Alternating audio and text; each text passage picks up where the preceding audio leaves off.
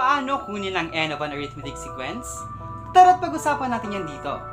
Manood, makinig, mag-enjoy at matuto.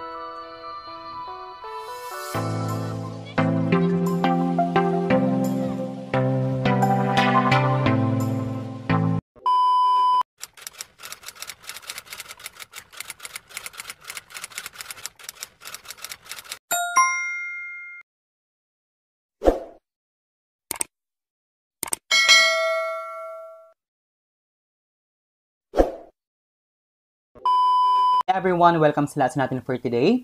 So ngayon itutuloy natin ang usapan natin about arithmetic sequence. And this is now part number 4. Okay, for part number 4, pag-uusapan natin, what if ang tanong sa atin about arithmetic sequence ay pang ilang term ang number na to. Ganun, kung pang ilang term or yung n ang nawawala. So let's get started.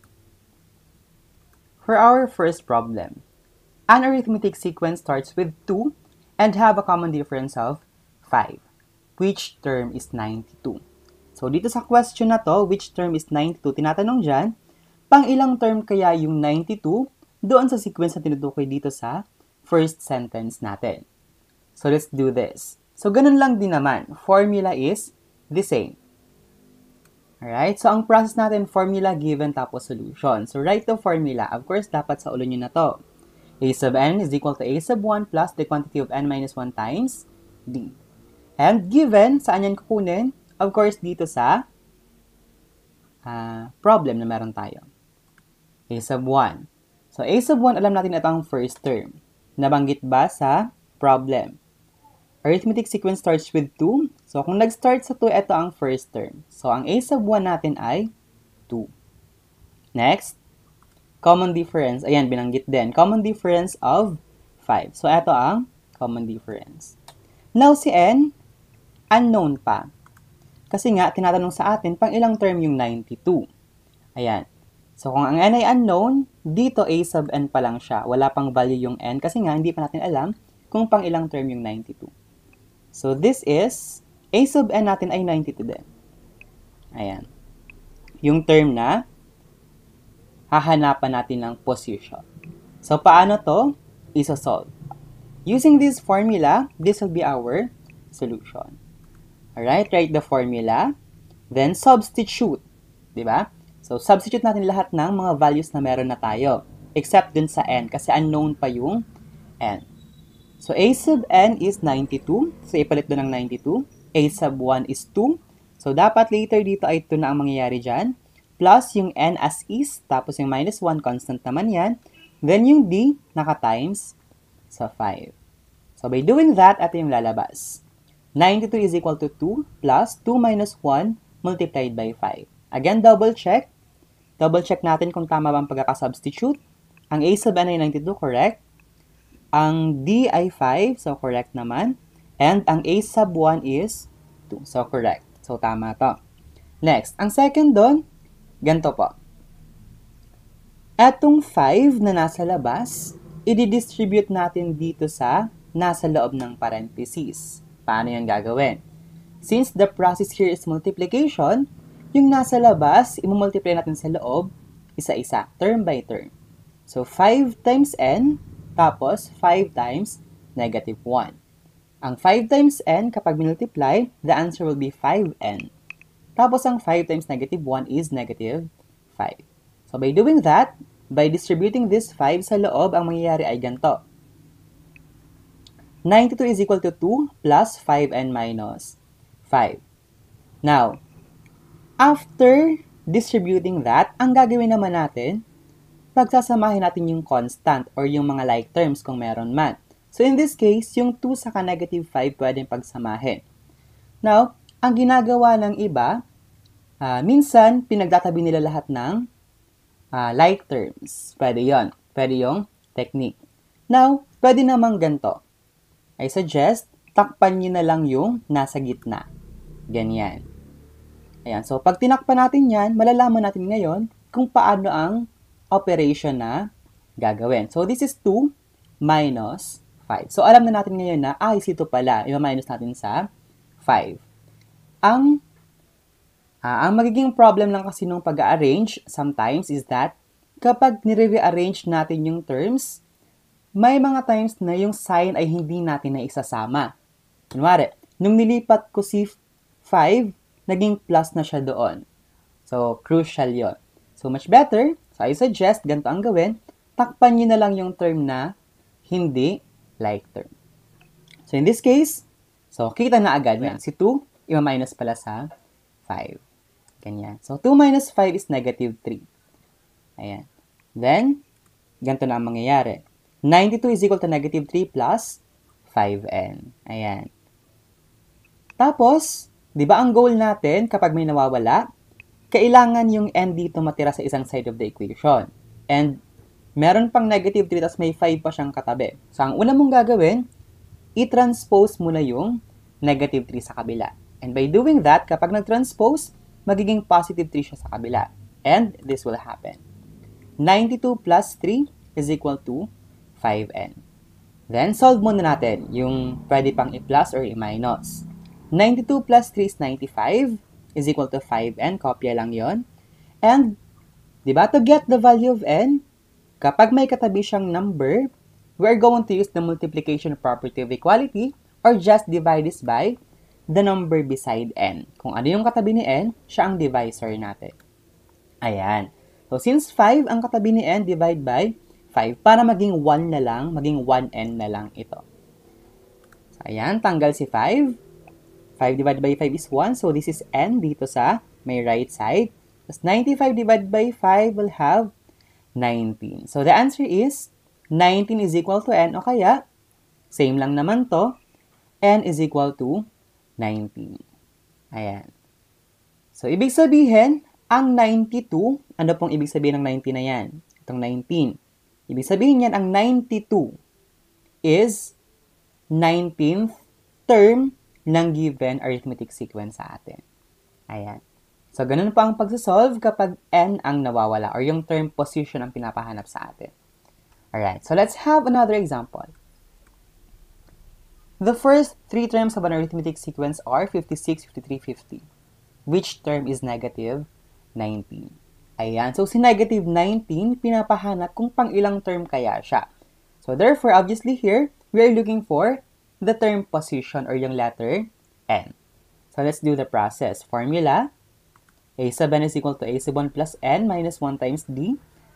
Then, given, syempre, mahanap natin yan sa problem na meron tayo.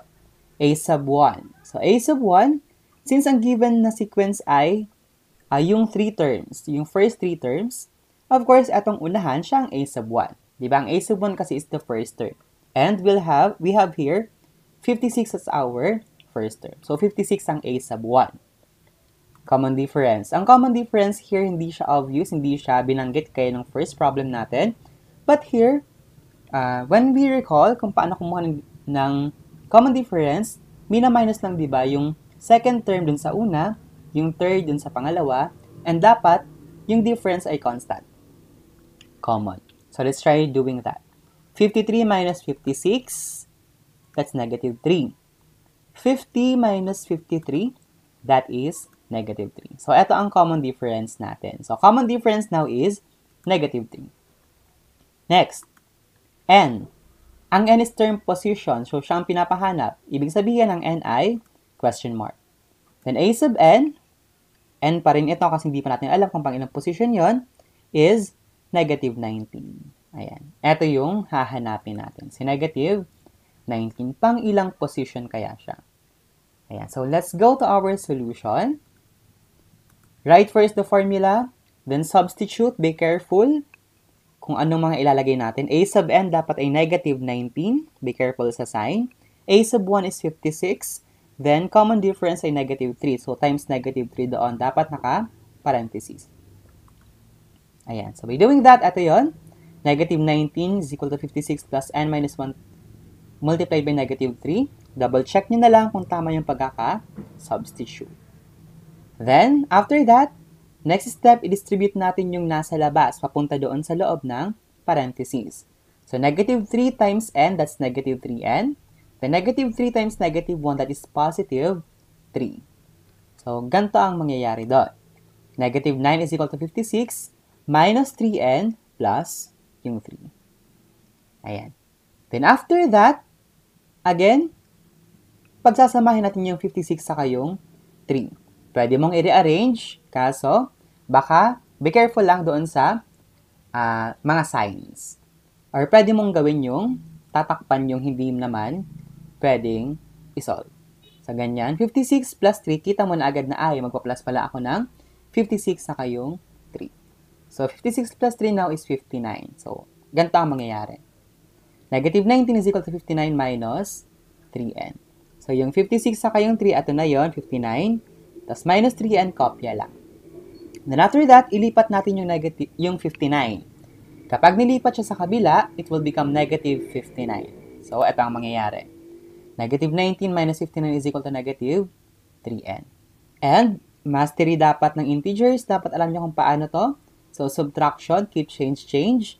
This will give us negative 78 na difference. So, negative 78 is equal to negative 3n. Then, after, since may katabi pa si n, dapat mawala yan. So, kung ano yung katabi ni n, siya yung divisor. So, ang common mistake din dito, minsan, 3 lang ang dinidivide. So, be careful. Since negative, dapat negative din ang ipang-divide natin. So, divide both sides by negative 3. And, mawawalan na si negative 3 kasi magiging 1 na lang yan. 1n or just n. Then, si negative 78 over negative 3, i-divide natin. And dividing both signs, ang magiging result ay positive. So, this is 26 is equal to n. Or, n is equal to 26. Pwedeng dito ka na mag-final answer. Hindi naman required na merong ganito. Ayan. So, n is equal to 26. Anong ibig sabihin ng 26? Ibig sabihin yan, si negative 19 is the 26th term of the given arithmetic sequence. Ayan. So, that's how you do it. Now, it's your turn to have this YouMore drill. Ayan. Kung ready ka na, you may proceed to this. But if not, you may go back to the lesson and panoorin nyo muna. Then, you may answer this one. The first 3 terms of an arithmetic sequence are 72, 81, and 90. Which term is 180? Ayan. So, I'll pause for a while and I'll get back to you to give the answer. But if you still need time, feel free to pause the video.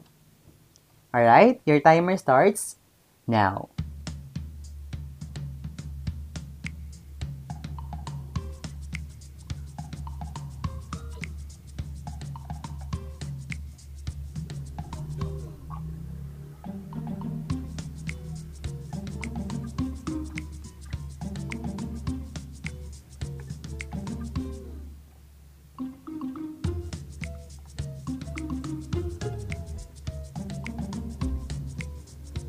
Alright, time's up. So let us now answer this drill. The first 3 terms of an arithmetic sequence are 72, 81, 90, which term is 180. So ibig sabihin, pinapahanap pang ilang term si 180. Ayan, so same process. Write the formula. A sub n is equal to A sub 1 plus the quantity of n minus 1 times d.